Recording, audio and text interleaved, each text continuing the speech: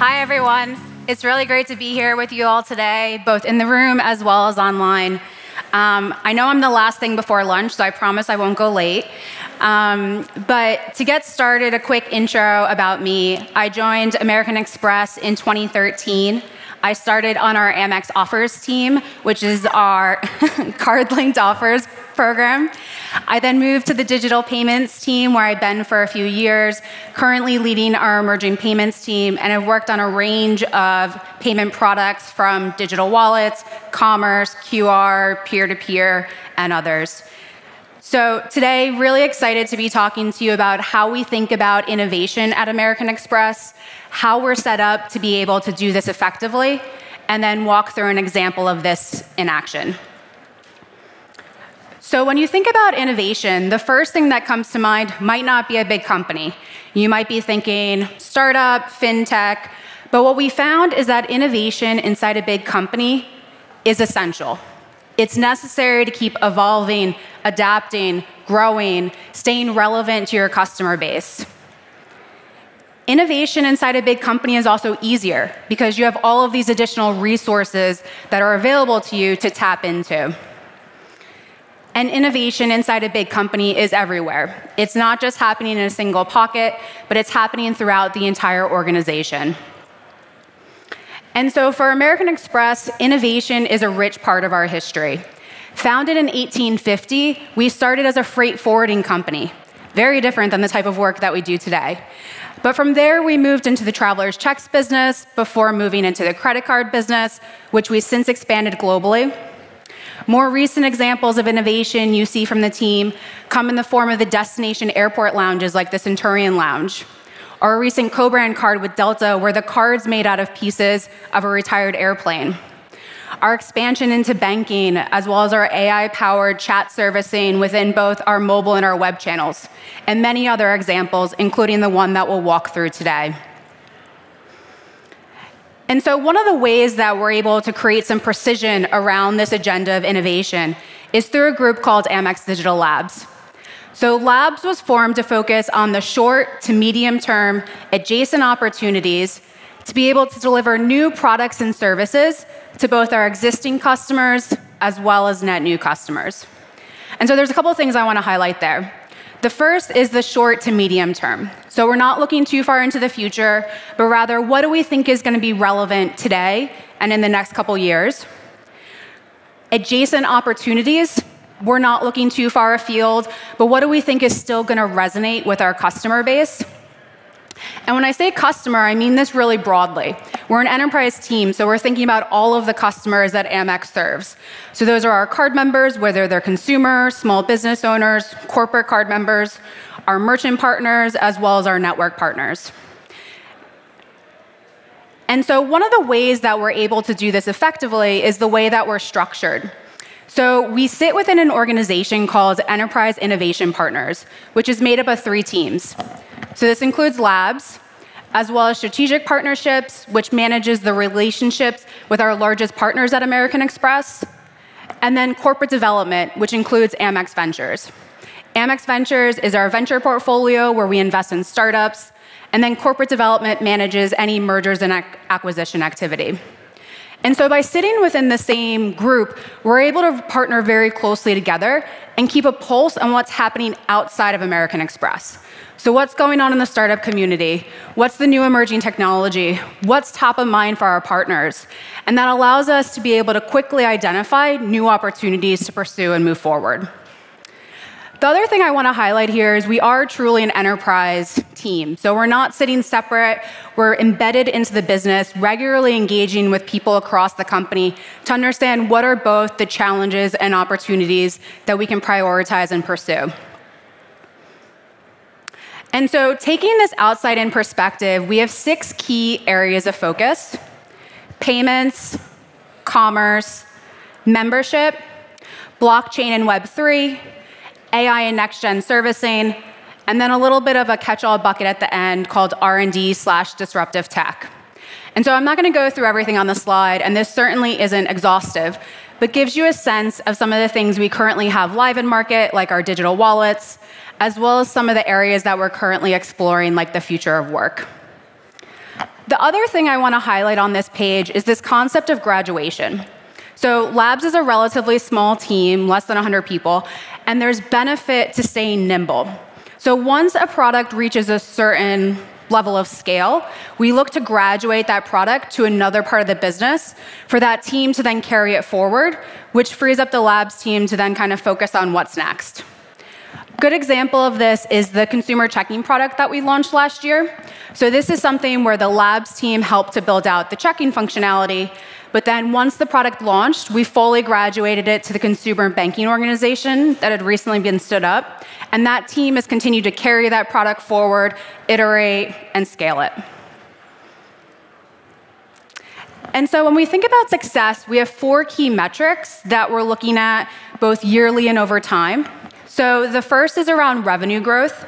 So we have a specific target that we're aiming for, and we're looking at both direct as well as indirect revenue that our products are contributing to the organization. We have new products launched, so we have a specific target that we're aiming for each year, usually between 20 and 25 new products or pilots that we want to get live.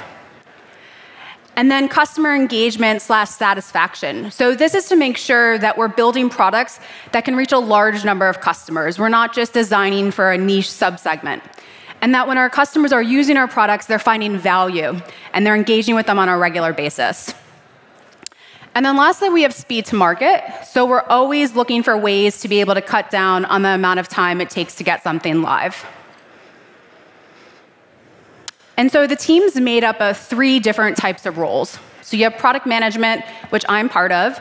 This team is responsible for managing our current portfolio of products, as well as all new product development, partnering very closely with engineering, design, marketing, as well as other product teams across the organization.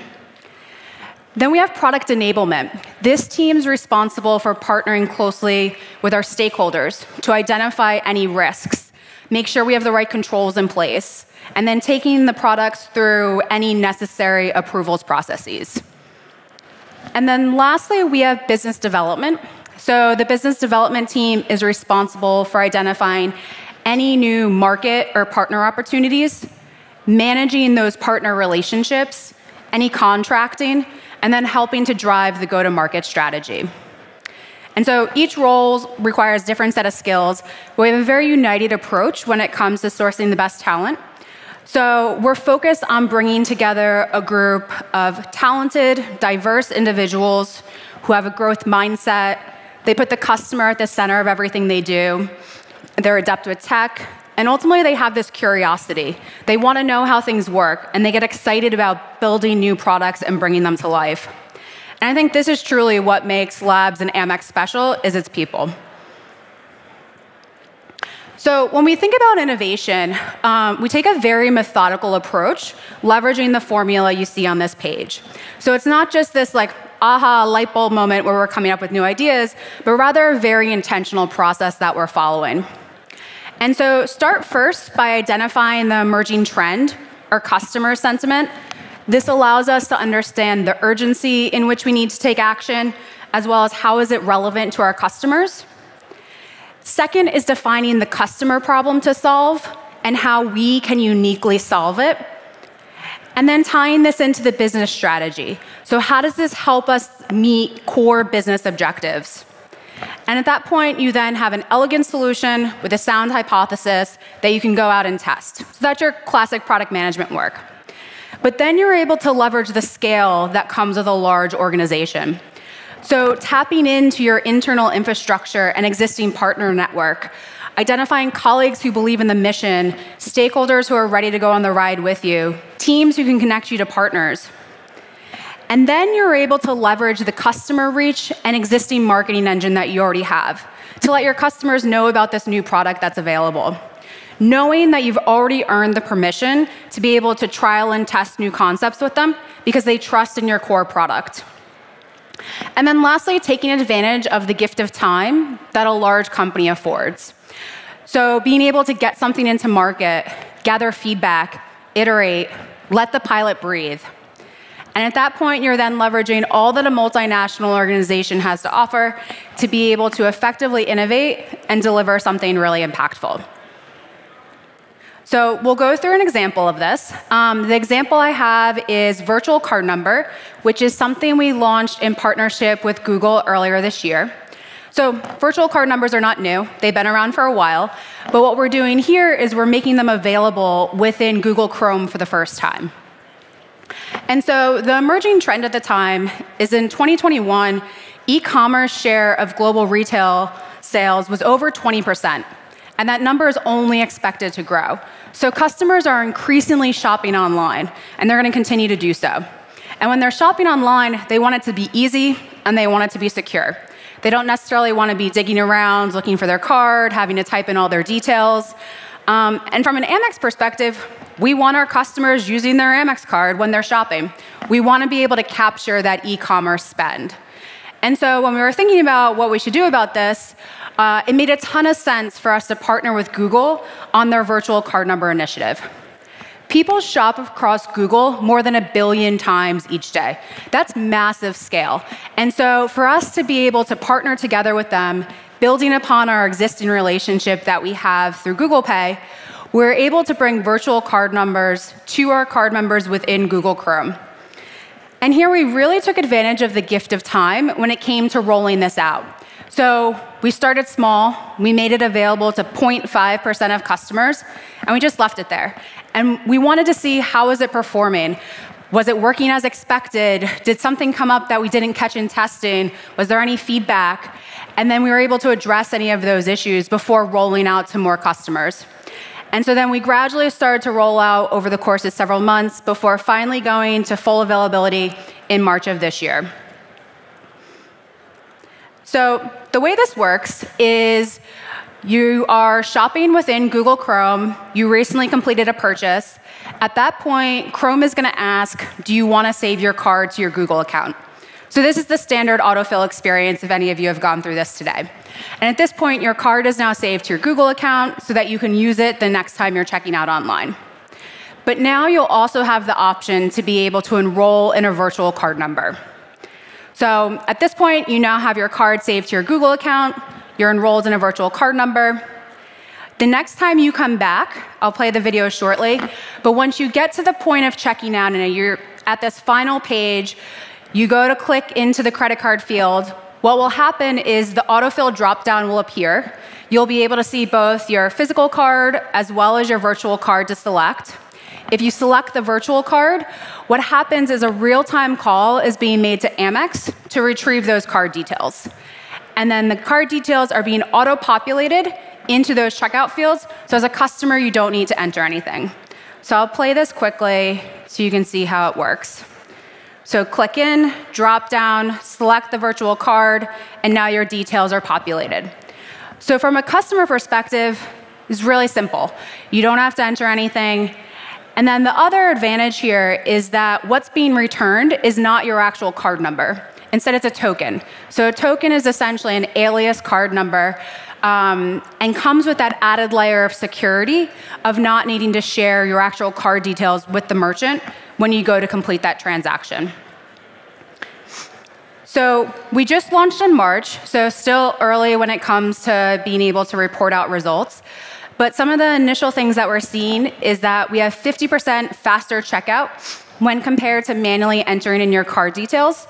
So this is really streamlining the experience for customers and ultimately driving additional purchases. The most popular merchants by spend are in the travel industry. So seeing a lot from hotel bookings as well as airlines. And this is definitely a function of the time of year, but we saw a lot in Q1 in the form of purchases for tax services. And I think this is actually a really great use case for virtual card number. You're not filing your taxes on a daily basis, thank goodness, but it's something that you need to do, and so you're not necessarily going to have your cards saved on file with the tax service provider you're using. But it's an important transaction, and so now you can reach for that virtual card number to be able to easily check out and feel secure when doing so. And so still early days, a lot more that we need to do when it comes to seeing how this is performing, iterating, evolving the product. Some of the things we're going to be looking at is how is this helping to drive additional conversion? So ideally, additional purchases, more spend. How is this impacting fraud rates? And we'll continue to track that and see how this scales over time. And so, in summary, key drivers of our success when it comes to innovating within a large company. The first is having leadership and stakeholders who believe in and invest in innovation. So this is something we have with Labs, the way that we're structured. Our CEO, Steve Squeri, he used to lead our tech organization. He gets it. Great talent who believe in the mission. So like I said before, this I think is truly what makes American Express special, is its people. Innovating just at the boundary to make progress without breaking trust. So again, those adjacent opportunities. And we've established a track record of piloting with some successes that are now ready to scale across the enterprise. And that's ultimately allowed us to leverage the power of enterprise backing. And so that's all that I have today. Thank you very much. Really appreciate it.